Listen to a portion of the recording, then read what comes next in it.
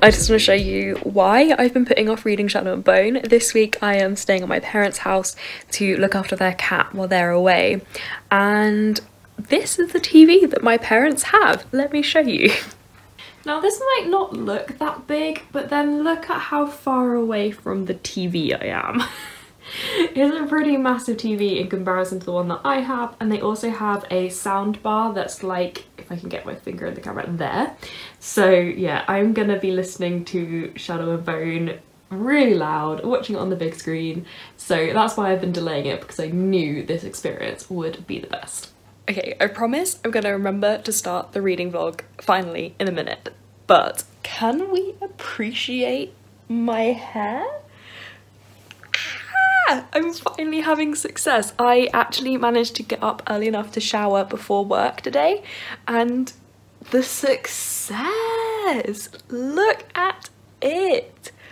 Oh, I am so happy. It doesn't look as good as it probably should, because I should probably put some makeup on to make my face kind of look better to match my hair, but my wavy hair is looking good. I'm so happy.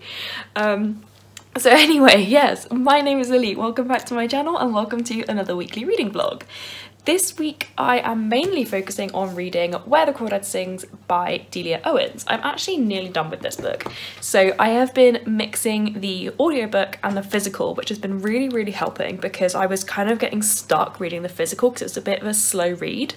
There's not really any plot to this book, and basically it's set in two timelines-ish. It's kind of like 1969 is almost like the present day timeline, and then it goes back to when the main character is younger, and it kind of builds back up to the 1969 timeline, but it switches between the two as well. So in the 1969 timeline, there is a young man who was like the captain of the football team and everything, and he's now like grown up and he's married and everything, but he is found dead at the bottom of this like water tower, I think, in the marshes. And there's rumours of this girl called the Marsh Girl, who everyone knows is real because they've met her, but there's basically rumours that she is the one who was involved with him and might have killed him. And the Marsh Girl is a girl named Kaya, and she has been living on her own in the marshes since she was 6 years old, after her entire family left her one by one. And so you get the story of the police investigating the 1969 death of Chase Andrews, and you get the story of Kaya from the beginning when her family's all there together up until 1969 when the murder happens. So yeah, it's really interesting actually. I'm so surprised by how much I'm finding this interesting. I am reading this because my mother-in-law bought a copy and said we should both read it so that we can talk about it. She read it back in like November and I'm finally reading it, so we're getting there. But yeah, it is actually really good. I'd highly recommend it. I've been really enjoying it. It definitely lives up to the hype, and it doesn't read like a regular literary fiction to me. It's very readable. It's not dense, and I think part of that is because for a big proportion of the book, Kaya is not particularly educated, so having big and flowery words and like complex prose really wouldn't fit with a very uneducated character. So yeah, that is my main read. I am nearly done. As I've said, I've only got a little bit left really, so I should finish that by the end of the week and I'll let you know my final thoughts, but I'm loving it. I really love the character of Tate. I am so glad we get to see him so much in this book, and yeah, I really like him. And Kaya is a really great female character. I love how she is so resourceful, is doing everything for herself and is working really hard. But yeah, that is all I have on that front. I don't know if I'm going to be picking up any other books. I bought like 4 books with me for a 5-day stay, as I always do. So I have got some other books to pick from, and when I finish Where the Crawdad Sings, I will let you know if I pick anything else up. I've also started Shadow and Bone, which I started last night because I'm taking advantage of my parents' superior TV setup, and I'm enjoying it. I really am. I think independent of the books it's really good, but I just can't get over how dirty they have done Six of Crows. Like, I just want a Six of Crows adaptation. I don't really care that much about the Shadow and Bone part of it, and I feel like to make the Shadow and Bone story more interesting, they kind of just ruined Six of Crows for me. I don't know. I'm enjoying the Shadow and Bone storyline for sure, and I like the characters in Shadow and Bone, but I think for me, the dregs are not as I imagined them. I'm not going to say any spoilers, don't worry. If you haven't watched it, I'm not going to give any spoilers. I've only watched 2 episodes myself. But for me, especially the characterization of Kaz in the TV series is not how I kind of imagined him in my head when I was reading. He definitely comes across less kind of boyish, I guess. I know he comes across quite grown up in the books, but in the TV show you could easily mistake him for someone much older than he actually is in a way that I don't think he comes across in the books. I don't know. Maybe I'll get into it more as I see more of the dregs, because the first couple of episodes have been more focused on the Shadow and Bone characters. But yeah, I love Alina and Mal. I think they're really great. I think the Darkling was really well cast. I really like Jesper. Jesper was really well cast. But yeah, Kaz and Inej so far, I'm not convinced, but maybe they will win me over by the end of the first series. Okay, so it is still Wednesday, and I am here because I finished Where the Crawdads Sing by Delia Owens, and oh my god, if you have not read this book yet, you are sleeping on it just like I was.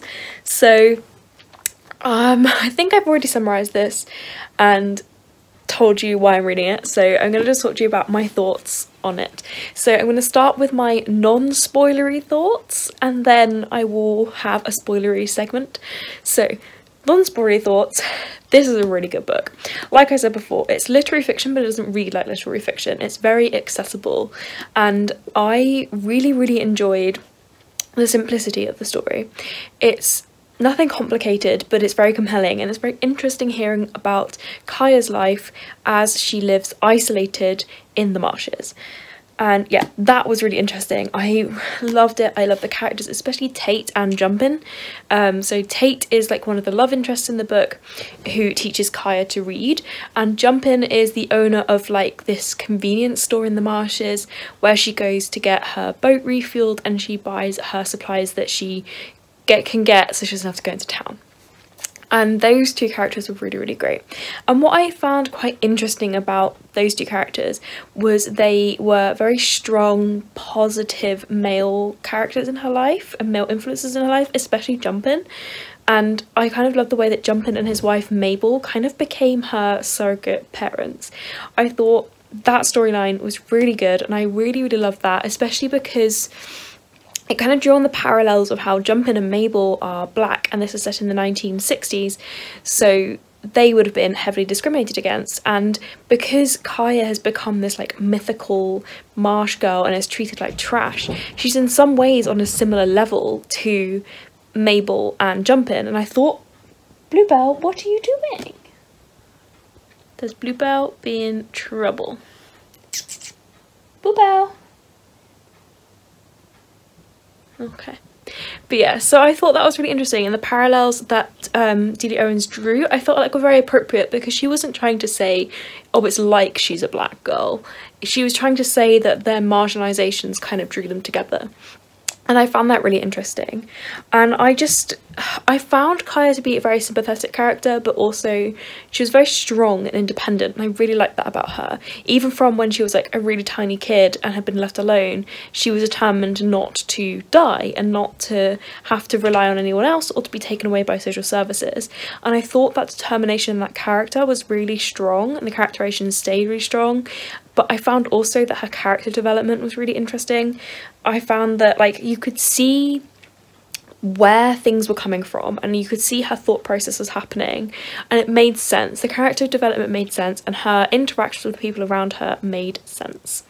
I liked the modern day, I guess, storyline where we are following her, like the investigation of the murder of Chase Andrews. I thought that was really interesting, and seeing like trials and stuff was really interesting, and I thought the way that was handled was not in too much detail that it became like a murder mystery or a crime novel, but it was enough to let you know how the attitudes of the town were. And I thought that was interesting as well, because you're seeing everything from Kaya's perspective in the like telling Kaya's life story side, but you also get to get this insight into how the town views Kaya and the people in the marshes. So yeah, I really enjoyed it. Now we're going to go into the spoilery part. So before we get to the spoilery part, actually, I will tell you what I'm going to be reading next, so that if you want to skip this and not hear the spoilers, please like go to the next clip. So before I do that, if you are interested, do go and read this. It is so good. I listened to this partially via audiobook and I would recommend the audiobook as well. So the next book I am going to be reading is From Little Tokyo with Love by Sarah Kuhn. So this is a copy that I was given by the publisher in exchange for promoting it on my Instagram. I'm not getting paid for it or anything, they just sent me the book for free. And I am going to read it, and I'll probably post a full-length review as well, and I'll put it up on my Instagram. So yeah, that's what I'm going to be reading next. This is, I don't actually know what this is. It doesn't have a blurb on the back, but I'm intrigued. And she is the author of I Love You So Mochi, so if you like I Love You So Mochi, then here's her next book. Spoilery thoughts. The ending, oh my goodness. So when Kaya gets arrested and put on trial, like, you know that's coming. I didn't want to mention it properly in my non-spoilery part, just in case people got mad at me and said it was a spoiler, when if you read in, like, it's really obvious that's what's going to happen. But I found it really interesting how we got to see how likely and unlikely it was that this happened, and then at the end it was revealed that that really, really unlikely scenario was actually what happened, and she did actually kill Chase. Like, what? I was blown away by that. And the way it's discovered, so if you can't remember and you've read the book before, the way it's discovered is Tate, so Kaya dies and Tate is sort of wandering around the house after she's died, and he discovers this little trapdoor in the house, and when he opens it up he finds out that, number one, Kaya has been writing all of those poems that's been peppered throughout the books. She is the local poet who's been published in the newspaper all the time, which I was not predicting at all, even though as soon as it was revealed I was like, oh yeah, it's completely obvious. But he also finds a poem that kind of reveals that she murdered Chase, and then he finds the necklace in that trapdoor thingy that was on Chase the morning that he died but was not on his body after he died. And so yeah, that is proof that she killed him, and he kind of just is like, yeah, good for her. And honestly, like, yes, good for her. But I was like fully convinced that Tate had done it. Like, I thought, because the cap was given to her by Tate, so I thought maybe he had taken it from her shack, and maybe she told him what Chase had done, he'd found the cap, taken it and killed Chase while she was out of town so that she would have a solid alibi. That's where I thought this was going. And I thought when the sheriff like bumps into Tate in the marshes before they get back together, I thought that was going to be the sheriff arresting him because they figured out it was him. But no, that was his dad dying, which I thought was a bit of a weird, I don't understand really why his dad needed to die and what that point of it was. But anyway, so yeah, I was fully convinced it was going to be Tate, and it wasn't. It was actually Kaya, and I was, yeah, that was so cool. So yeah, those two reveals at the end, as soon as they were revealed, I saw it. I mean, like, Kaya murdering Chase, you knew exactly how she could do it, because in all fairness, the district attorney did figure it out. He did figure it out, he just wasn't believed because it sounded so far-fetched. But yeah, the poetry thing felt obvious afterwards. And I'm not surprised that Kaya killed him, because around the time that the sexual assault happens, she says something along the lines of, like, she needs to get revenge, like, this X, Y, and Z, like, gets revenge, she needs to get revenge. I believe it's when she's looking at, like, the praying mantis eating its mate.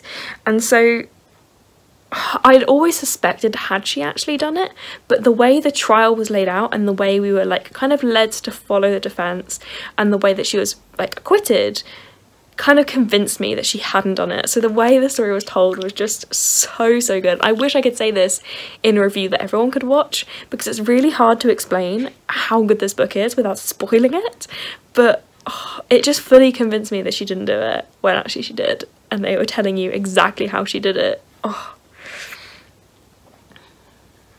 It's such a good book. I thought the ending, like, for Kaya as well, like how her life played out, was really good.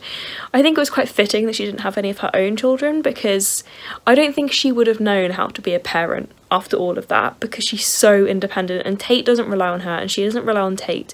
They kind of like coexist and they love each other, but they don't rely on each other, and that as soon as you added a child to that mix, I feel like it would have broken apart their relationship, because Tate would have had to have taken on more of that parental role, because I don't think she would have been able to adjust her life enough to take on a child as well. But I think her being an auntie was really good. I could see her like taking the kids out exploring and stuff. So yeah, I thought that was really good. There was another thing I was going to say. Oh yeah, and I think what was really interesting was I actually found her quite relatable as an autistic person. I don't believe Kaya's autistic. I think, however, that she presents very similarly to autistic people, because when you think about it, autistic people are born without the manual on how to like live life, and they have to kind of learn to copy people, but we're not very good at it at times, and it can be really hard and draining. And Kaya is similar, because she was so isolated from society. She never learnt the rules of society and kind of just went by what she felt was right. So maybe she is autistic and is just being authentically autistic because society's never forced her to mask. But either way, I found it as an autistic person really interesting to read, because I felt like that's probably how autistic people were treated back at that time as well, because they would have been very similar to Kaya. So yeah, I just enjoyed that aspect of her character, that I found her very relatable. So yeah, that is all of my thoughts. I think if I come up with any more, I will add another update. But yeah, I am honestly blown away by this book, and yeah, I'm ready to read my next book, hopefully. I might just read a couple of chapters to ease myself in, because this is a young adult romance next, which is a very different genre.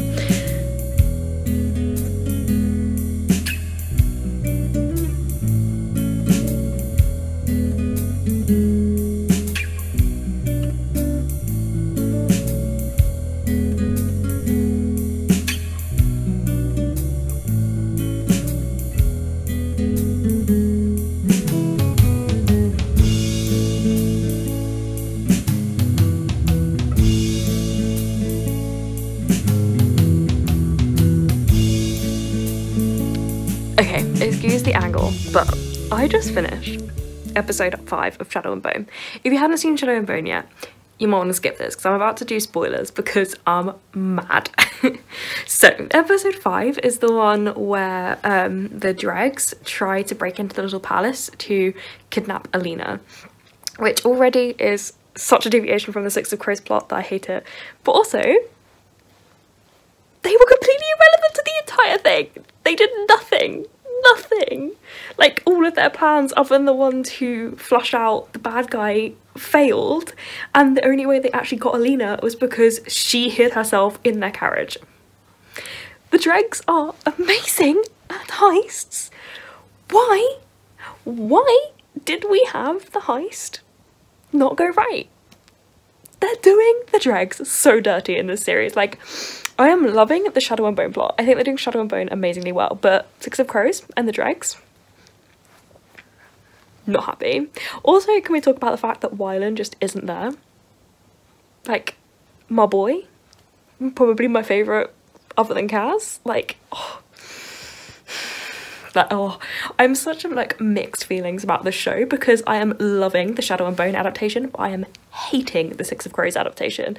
The only character I feel like out of the Six of Crows story so far they've got right is Jesper. Like, I think Jesper's great, but Inej, not liking. She's got like zero personality compared to the books. Nina, we've barely seen her, won't pass any judgment, although I am annoyed at her storyline. Matthias, again, we've not really seen much of him, so won't pass judgment. But Kaz, I'm like, this is not my Kaz. This is not the Kaz that I pictured. This is not the Kaz that I wanted.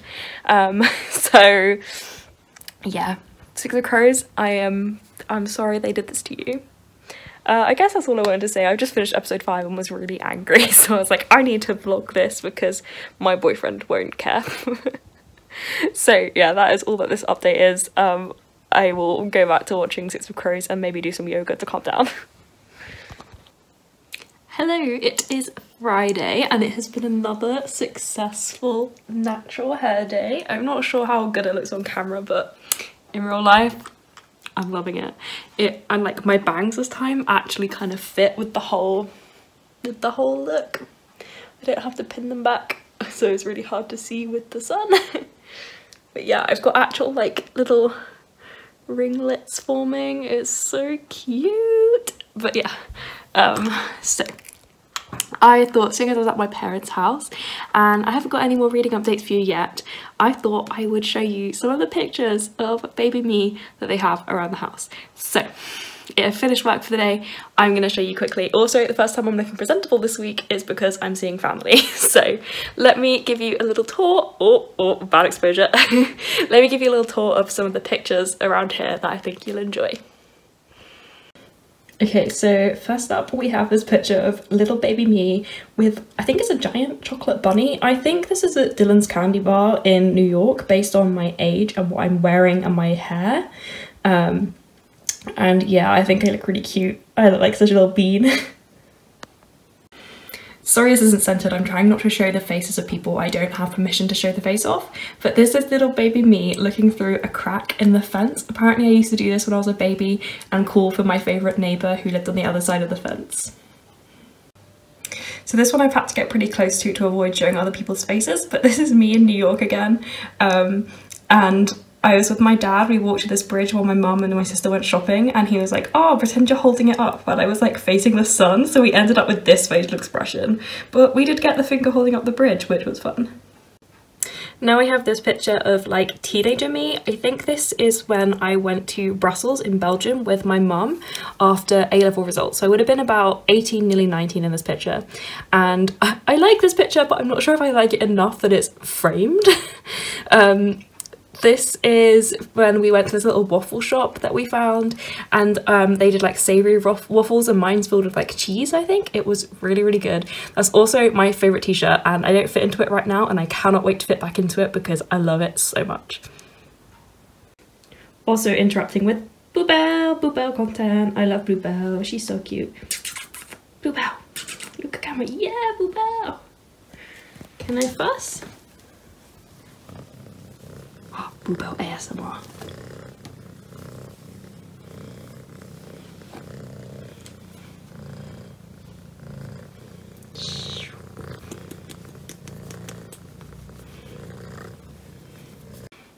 Next we have this caricature of me. This is when we went to Sudari in 2006.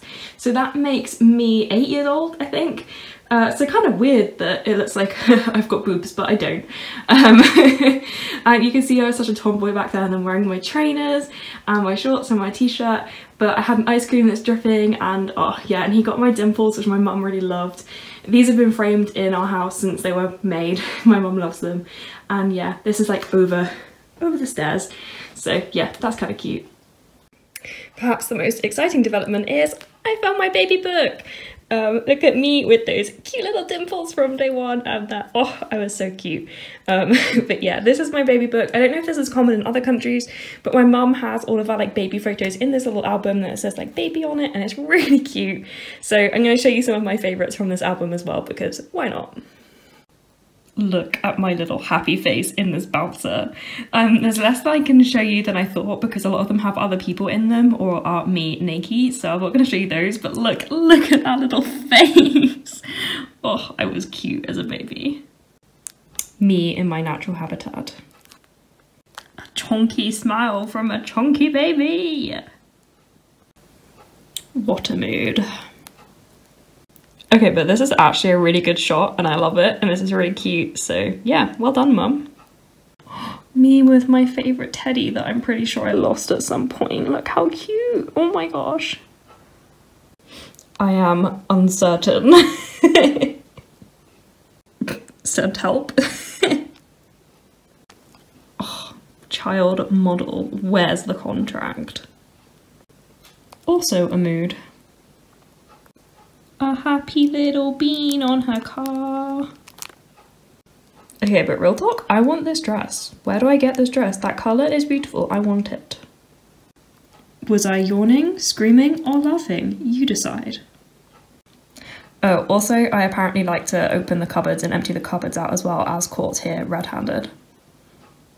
And thus ends the baby slash family photo tour for you. I hope you enjoyed that. I really did. I love looking through my baby album. Like, the pictures are so cute and funny. I was such a cute baby. Yeah, that's all.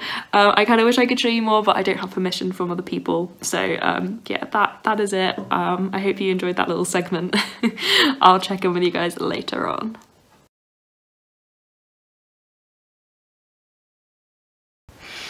Ignore the terrible lighting, my reading lamp is on and I can't be bothered to turn it back off, but look what's arrived! It's Heartstopper Volume 4.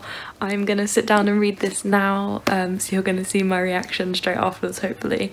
Yeah, I'm really excited. I've heard this one's a bit of a sad boy one, so also apparently Volume 5 is gonna be the last one, which is a big frowny face from me. Hello Maggie!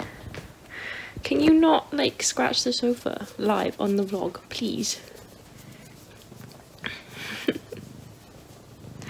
So yeah, I will let you know what I think of this when I finish. In other news, I have no water at the moment. There's been a burst pipe in the area, so that's fun. Sorry, did I stop fussing? Come back. So yeah, it's been a bit of a stressful day, so I'm gonna wind down by reading Heartstopper Volume 4.